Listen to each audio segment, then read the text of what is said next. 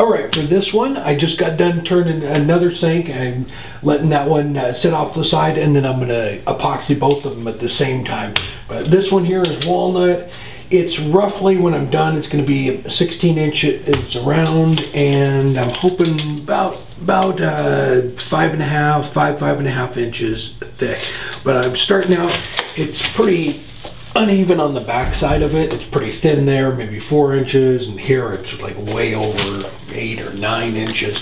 So I'm going to need to drill this up, but this is going to be the bottom of it.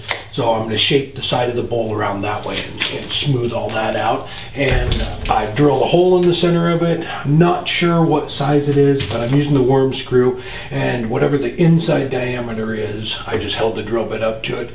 That's what I'm going to use. So I'm going to screw that onto the chuck, bring up the tailstock, and turn the bottom of this and put a recess in it so I can put it in the jaws and expand them and clean out the inside of this baby. All right, get it on the lathe. Help support the companies that support our community.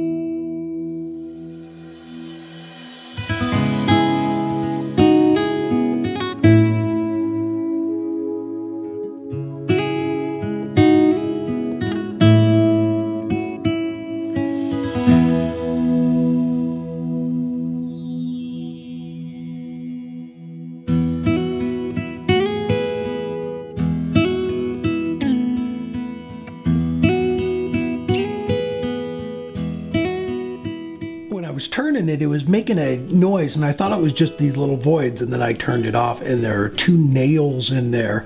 So I'm switching over to the ball gouge because I can just keep resharpening that. But it looks like they're little finish nails, probably put in there years ago to hang up a yard sale sign or something.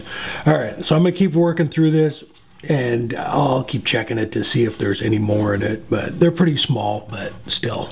It's gonna dull up the carbide really fast, so I'll use the bowl gouge, and that way I can keep working at it and sharpening that.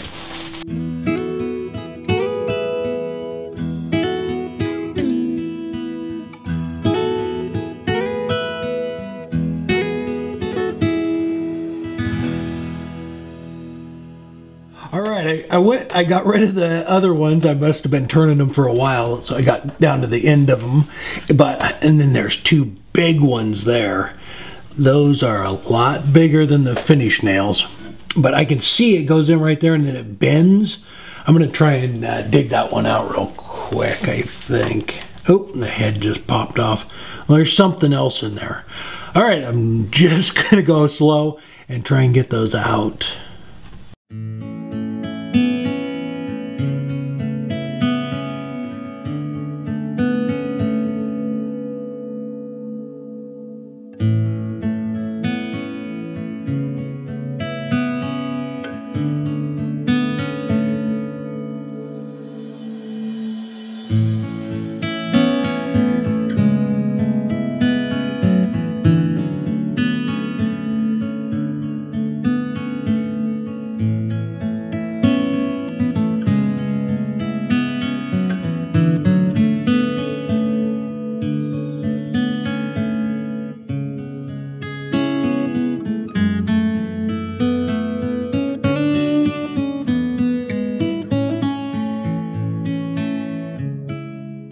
No more nails. I got them all out. There were 5 of them total. Another big one in the center there. So what I'm gonna do is run through a couple of the grits, probably up to 180, and then I'm gonna fill in these little cracks here with black CA, and then I'll run through up to 600. The reason I haven't drilled the hole out is I ordered them off of Amazon and I'm waiting for them. They're supposed to be here today, but as soon as I get that and I know that exact measurement, then I will drill that hole for it. But I'm just gonna run through the grits, turn on the dust collector and everything, and then get those filled in.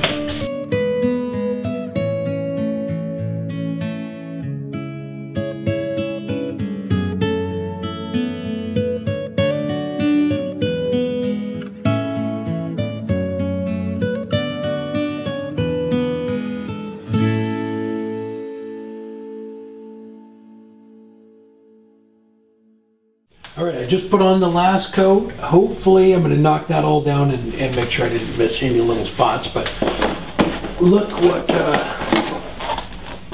came. The drains just showed up. So we will be able to work on the inside as soon as that's all, get all that sanded down, I can start working on the inside. But I ordered these, the one I did for the camper, I didn't have a pop top on it. It was just, we were gonna be using it in the camper, so I wasn't really concerned about it, but this one is going to somebody else, so I really wanted to get a nice one where they could push it down and fill the sink up if they wanted to. I don't see that happening very much, but it's a brushed finish on it. I really like that. It's going to match the walnut. I ordered 2 of them because I'm going to do the other walnut sink too, but very nice. And then they just go in there and you can pop them up to drain it and pop it down to fill it up. But that's just going to slide right in there. These don't have the overflow because obviously the sink doesn't have an overflow and just doesn't need it. So, and you have quite a bit of room to work with there. Even the other one, it gives you, you know, you can leave that thick if you wanted to. I'm gonna leave it pretty thick, you know, maybe an inch and a half, inch and a half, maybe not that thick, but I'm leaving it, you know, thick enough to where when you tighten this down, it's not gonna break the wood. So I'm gonna measure that right there is the part that we're gonna sink into the sink. So Just gonna run right through there. So need to take some measurements on that before I start cutting into the bottom of it, but very nice. I really like the look of that, and I think it'll go good with the walnut.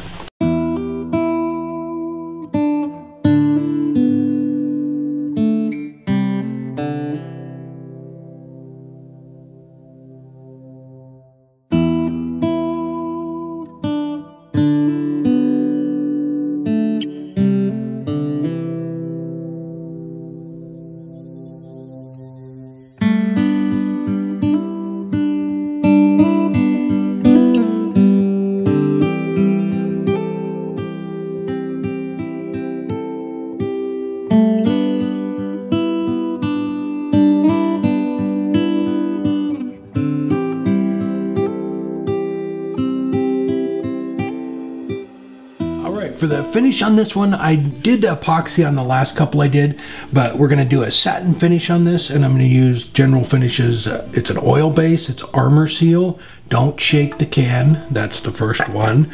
Stir it up, and I'm just going to put it on with a foam brush. You can put it on with a brush, rag.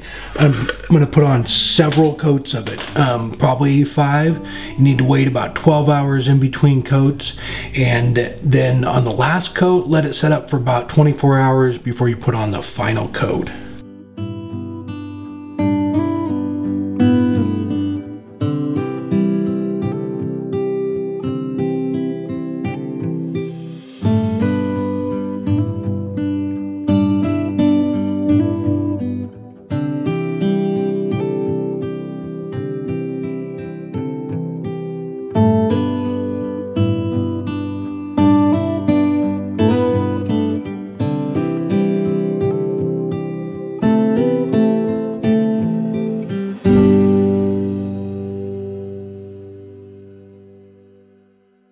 Alright, it's all dry, ready for the next coat. So what I did is I ran to the home store and grabbed just a cheap one of these and drilled a hole in 2x6 and put it in there. It's smaller than the one I'm using, so it's perfect.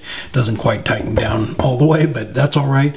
And that way I can put the coat on and take this out of the shop so I can keep working out here. So what I'm going to do is, it looks really good, so I'm just going to lightly scuff it with 400 and then put another coat on, and then start working on the other sink.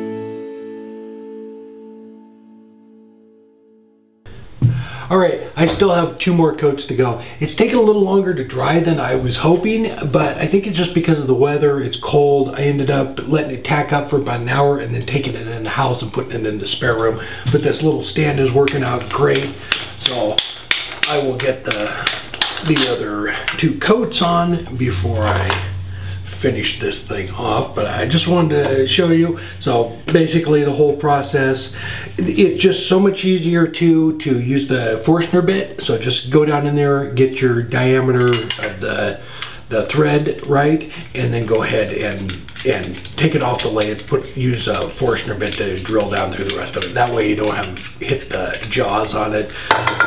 Trying to think of anything else. You just want to make sure that that's centered in there, and make sure you get it quite a few coats on this because you want it waterproof. And so on the last couple I did epoxy, which works really well. This works really well. It's going to waterproof it. The only thing is, if you drop something on it, it's going to dent it a little bit, so you need to be careful of that. That's the only thing. If it gets dented, you'll have to put some more finish on it.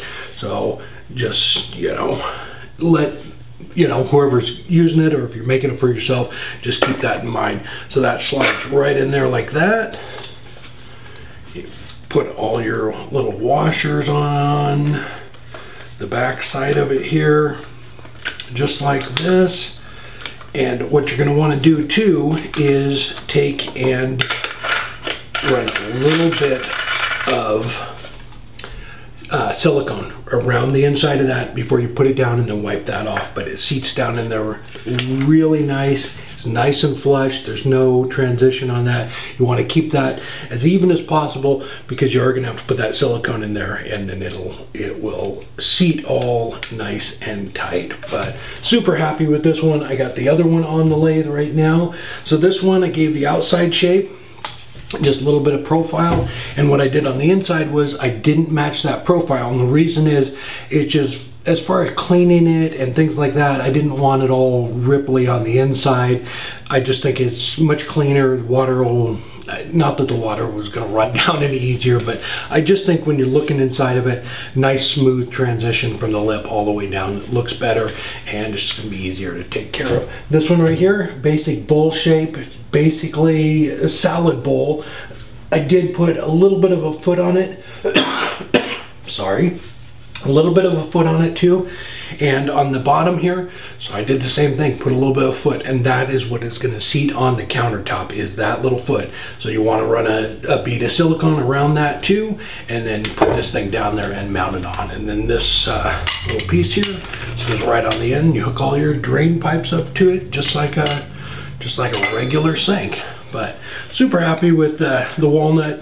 As far as the black CA, it looks natural. They're all smooth. They had them all filled in. So if you have any little cracks like that, fill them in with CA, and that way you won't have any issues with water leaking down into it. Had quite a few on this side, same thing, but they look nice. It's all smooth, and it's watertight. All right, if this is your first time here, I have a new project video every week. Please hit the subscribe button and ring that bell so you can be notified every time we have a video. And please, I'll have a link down below in the description to all of the tools I use. So if you saw anything in here in the video, or any of the videos that you're interested in, check out the link below. And I'll also have a link down below to our Instagram page, so go follow us over there. As soon as I get this completely finished, I'll post some more pictures over there, and I'll post some more pictures of that one. All right, till next week, take care.